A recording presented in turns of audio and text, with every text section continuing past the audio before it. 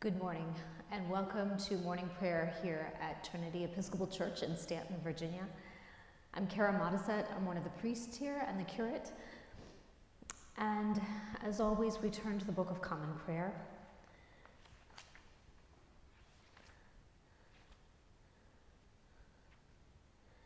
We will begin one page.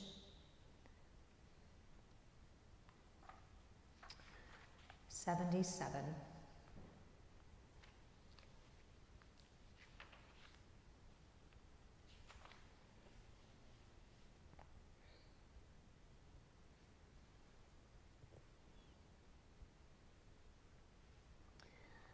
Alleluia, Christ is risen.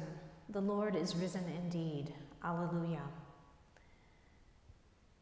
Christ has entered not into a sanctuary made with hands, a copy of the true one, but into heaven itself, now to appear in the presence of God on our behalf. Grace to you and peace from God our Father and the Lord Jesus Christ. Lord, open our lips, and our mouths shall proclaim your praise. Glory to the Father, and to the Son, and to the Holy Spirit, as it was in the beginning, is now, and will be forever. Amen. Alleluia. The earth is the Lord's, for he made it. Come, let us adore him. Let us say together the Jubilate, found on page 82.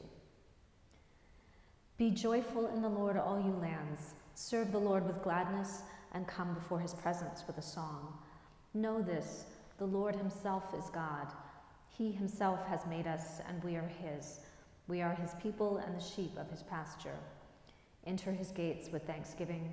Go into his courts with praise. Give thanks to him and call upon his name.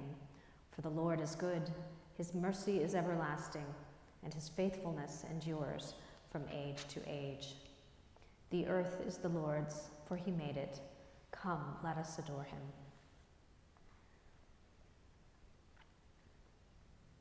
The psalm appointed for this morning can be found on page 763 of the Book of Common Prayer and the Psalter. We will read together Psalm 119, verses 1 through 24, the Aleph section. Page 763. Happy are they whose way is blameless, who walk in the law of the Lord. Happy are they who observe his decrees and seek him with all their hearts, who never do any wrong, but always walk in his ways. You laid down your commandments, that we should fully keep them. Oh, that my ways were made so direct that I might keep your statutes. Then I should not be put to shame when I regard all your commandments. I will thank you with an unfeigned heart when I have learned your righteous judgments. I will keep your statutes. Do not utterly forsake me. How shall a young man cleanse his way? By keeping to your words. With my whole heart I seek you. Let me not stray from your commandments. I treasure your promise in my heart, that I may not sin against you. Blessed are you, O Lord. Instruct me in your statutes. With my lips I will recite all the judgments of your mouth. I have taken greater delight in the way of your decrees than in all manner of riches. I will meditate on your commandments and give attention to your ways. My delight is in your statutes. I will not forget your word. Deal bountifully with your servant, that I may live and keep your word. Open my eyes, that I may see the wonders of your law. I am a stranger here on earth. Do not hide your commandments from me. My soul is consumed at all times with longing for your judgments. You have rebuked the insolent. Cursed are they who stray from your commandments. Turn from me shame and rebuke, for I have kept your decrees. Even though rulers sit and plot against me, I will meditate on your statutes. For your decrees are my delight, and they are my counselors. Glory to the Father, and to the Son, and to the Holy Spirit, as it was in the beginning, is now, and will be forever. Amen.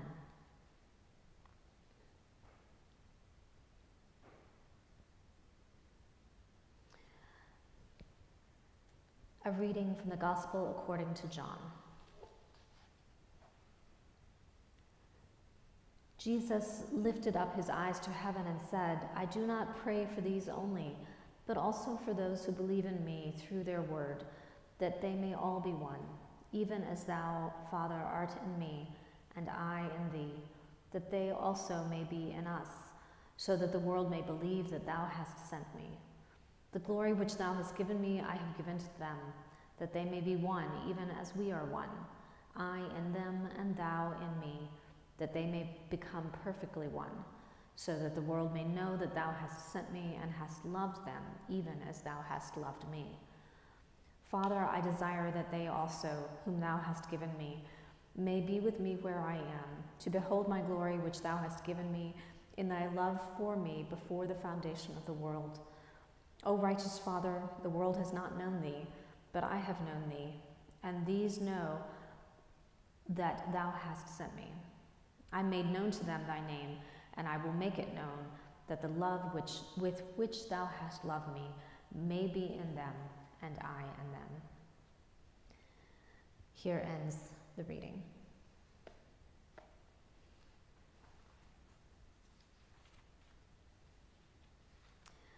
Let us read together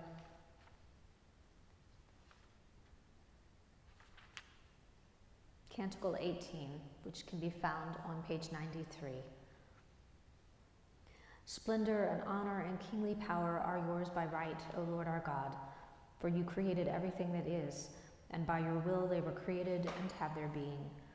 And yours by right, O Lamb that was slain, for with your blood you have redeemed for God from every family, language, people, and nation, a kingdom of priests to serve our God. And so to him who sits upon the throne and to Christ the Lamb be worship and praise, dominion and splendor forever and forevermore. Let us say together the Apostles' Creed found on page 96. I believe in God, the Father Almighty, creator of heaven and earth. I believe in Jesus Christ, his only Son, our Lord. He was conceived by the power of the Holy Spirit and born of the Virgin Mary. He suffered under Pontius Pilate, was crucified, died, and was buried. He descended to the dead. On the third day he rose again. He ascended into heaven and is seated at the right hand of the Father. He will come again to judge the living and the dead. I believe in the Holy Spirit, the Holy Catholic Church, the communion of saints, the forgiveness of sins, the resurrection of the body, and the life everlasting. Amen. The Lord be with you. Let us pray. Our Father, who art in heaven, hallowed be thy name. Thy kingdom come, thy will be done, on earth as it is in heaven. Give us this day our daily bread, and forgive us our trespasses, as we forgive those who trespass against us. And lead us not into temptation, but deliver us from evil. For thine is the kingdom, the power, and the glory, forever and ever. Amen. Show us your mercy, O Lord, and grant us your salvation. Clothe your ministers with righteousness. Let your people sing with joy. Give peace, O Lord, in all the world, for only in you can we live in safety. Lord, keep this nation under your care, and guide us in the way of justice and truth. Let your way be known upon earth, your saving health among all nations. Let not the needy, O Lord, be forgotten, nor the hope of the poor be taken away. Create in us clean hearts, O God, and sustain us with your Holy Spirit.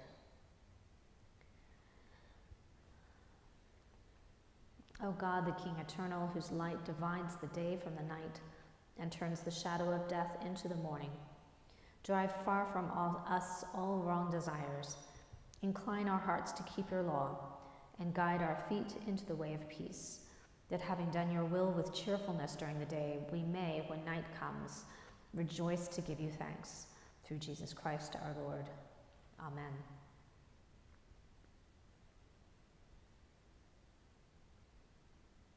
Almighty and everlasting God, by whose Spirit the whole body of your faithful people is governed and sanctified, receive our supplications and prayers which we offer before you for all members of your holy church, that in their vocation and ministry they may truly and devoutly serve you, through our Lord and Savior, Jesus Christ. Amen. give you thanks for this season of new life, for the gift of resurrection, grace, and love, for the life, death, and resurrection of your Son, Jesus Christ.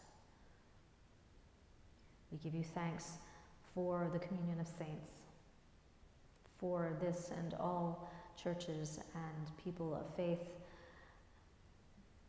for the great community of humanity. We lift up to you in prayer all that is held on the hearts of those with us today. We remember all who suffer in mind, body, and spirit, especially April, Kirk, Judith, Dan, Peg, Jackson, Martin, Fritz, Teresa, Judy, Patty, Clyde, Nicole, John, Carolyn, Rhea, Chris, Pat, Anne, Mary Alice, Richard, May, Natalie, the Andrew Dodge family, Edwin, Haley, Sean, Wade, the Heron family, Walter, Jack, Tim, Jamie, Key, Richard, Sarah, Lou, Al, Mike, David, Hugh, Rich, Damon, Claire, Pam, Mike, Grace, Alan, Michael, Tanner, Trey, Philip, Sarah, Trish, Anne, Jason, Joanne, and especially our Trinity pilgrims who are hiking the Camino de Santiago this week. We remember all who have died in the peace of Christ and those whose faith is known to you alone, especially Robert Harvill Jr. and Fanny Bowling Gay Catlett. And we remember those celebrating birthdays this week, including Meg, Jenny, Nancy, Brooks, and Ruth. We hold up in prayer all places where there is conflict, violence, and war, especially the Ukraine and Sudan.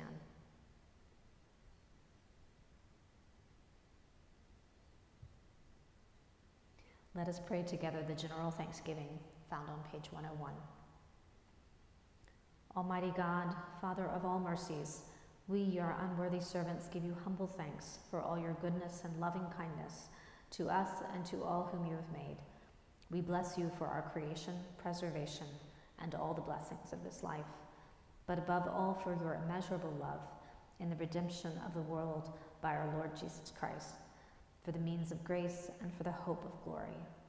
And we pray, give us such an awareness of your mercies that with truly thankful hearts we may show forth your praise, not only with our lips but in our lives, by giving up ourselves to your service and by walking before you in holiness and righteousness all our days, through Jesus Christ our Lord, to whom with you and the Holy Spirit be honor and glory throughout all ages. Amen. Let us bless the Lord. Thanks be to God. May the God of hope fill us with all joy and peace in believing through the power of the Holy Spirit. Amen.